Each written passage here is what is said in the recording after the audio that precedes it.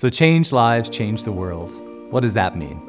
Well, when I think of Upper Dublin Lutheran Church, what I think about are all the people and the stories that they have shared with us about all the ways their lives have been changed through worship and community and learning, through all of their outreach and service that they do. But we see in the world there's so much conflict, there's so much division, and so we need places where people who are different and hold different views and perspectives can come together and get to know one another personally. And so the church can be a place where people come together to understand each other. And then because they've received that love and healing and grace in this community, they can extend that love and grace out beyond our walls into our local community and into the world. And so Upper Dublin is a place where people gather and their lives are changed.